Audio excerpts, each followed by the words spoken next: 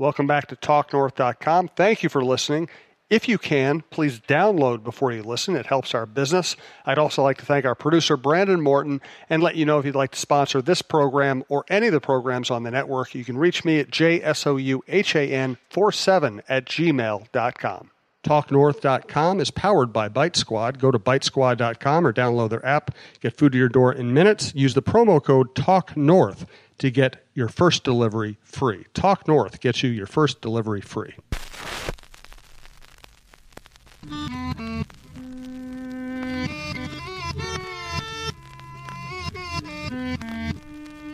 Yeah, yeah, oh yeah, what condition my condition was in. I woke up this morning with the sun down, shining in. Interesting day in the podcast world and on this network. Roy and I just did a long show about Joe Mauer and playoffs and all kinds of interesting topics. And just as we were packing up, we found out that Paul Molitor has been fired as the manager of the Twins, which surprises me. I think it surprises Roy. So here's the format for today. We have a really good conversation about Joe Mauer, his career, his farewell, his Hall of Fame chances, and we have some other thoughts on Twins and baseball topics coming up later in the show. But we wanted to do a quick hit on Paul Molitor on the news, and we'll certainly be revisiting this topic as we go forward in our later October shows, but we just wanted to address the news. So once again, this is Roy Smalley's Chin Music. This is part of the talknorth.com podcast network. Thank you to Bite Squad for sponsoring. Go to bitesquad.com. Use promo code TALKNORTH for your first delivery free. Thanks to our sponsors, berrycoffee.com, whizkids.tech, it's WHIZKIDS.tech, and Tony Hoagland, your State Farm agent in Champlin. Let us get to the news. Your level of surprise and why do you think this happened, Roy? Scale of 1 to 10, my level of surprise is probably at 8. I'm very surprised and frankly disappointed. And I'm not exactly, Paul got afflicted. It's amazing. It's kind of like influenza. It goes throughout the world every once in a while, and managers get afflicted with this, and people that won manager of the year before, all of a sudden get this stupid flu, and they become dumb the next year, and they deserve to lose their job. So and evidently Paul got afflicted. He became dumb overnight, and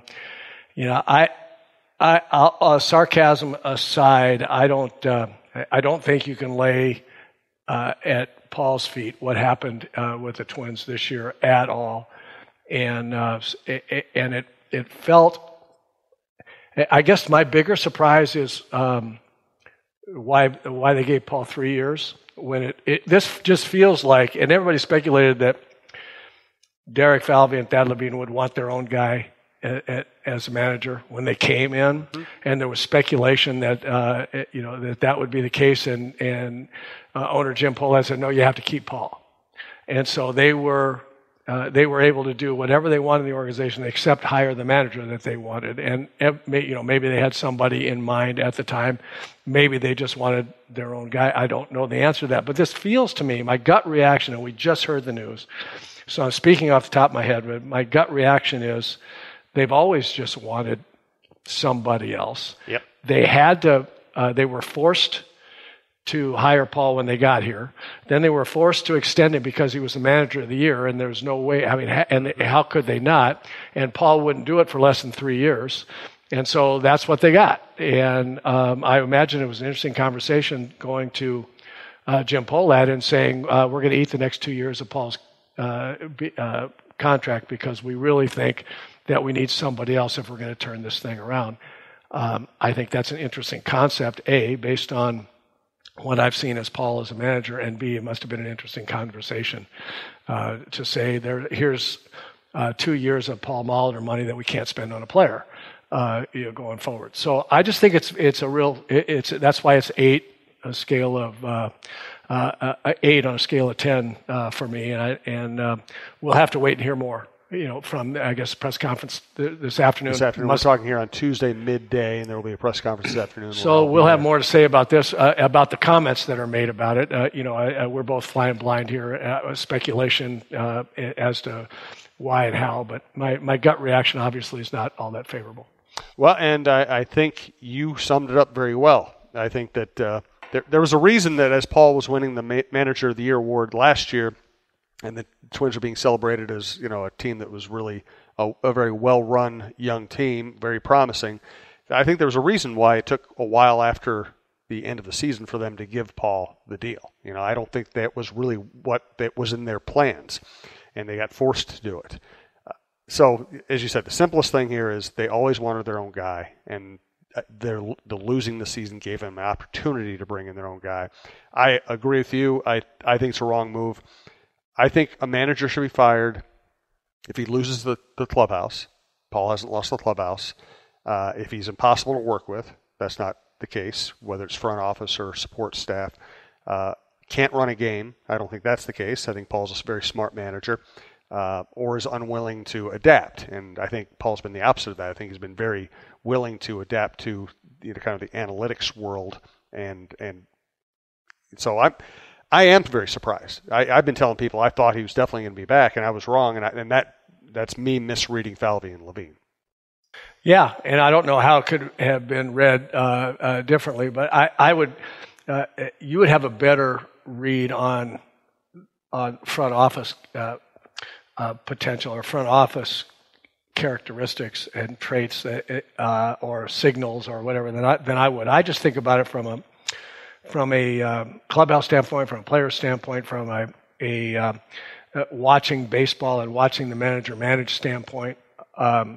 I think you lay this at the feet of the players and this year and not the manager. I mean. Could he have? I'm trying to think. Did Eddie Rosario make some base running mistakes and throw to the wrong base a few times? Yeah, he did that. Did they not develop a base stealing attack as well as they could have? Maybe they had you can't steal first. They had first 4 months of the season. They had a hard time getting guys to first base. So I then say. Well, so your studs, how did they perform? Well, Buxton no-show, Sano no-show, Polanco no-show for half a season, Dozier no-show, Kepler 20 home runs but hit 220. So and then, well, we gave you a starting pitching staff. Oh, really? Lance Lynn no-show, Odorizzi so-so. I don't see where a manager could have affected any of those players' performances who were so vital to whether the Twins were going to win or not. I just don't see it. Right, and I think that's where they're going to have a tough time justifying is that they brought in a lot of players. And listen, I thought they made good moves. I'm not criticizing them. I'm not either. I thought they were good. They were good moves that didn't work out, but they weren't good moves that were Paul Molitor's fault. Well, they didn't work. They didn't fail to work out because of Paul Molitor. Is the way I should try to phrase it. That's right. They didn't fail to work because Paul did something that messed up the whole situation there. That was clearly not the case. So I mean, we'll wait and see what's said. I don't know that anything earth-shaking was ever said in press conferences like what we're going to hear from today. But, no, it's usually it's defensive maneuvers. So we'll see, and that in and of itself. I mean, maybe there'll be a sentence or two that we'll look at and say, okay, this is at least we have an idea of what they were thinking. None of this ultimately, none of it matters until the club starts winning, and ultimately the club's not going to start winning until the players that they have or the players they're about to get start performing up to their potential. And the one thing I know as somebody who writes about all sports, talks to all people about all sports all the time, there's a real disconnect between the way people, or not, I don't know if disconnect's the right word, there's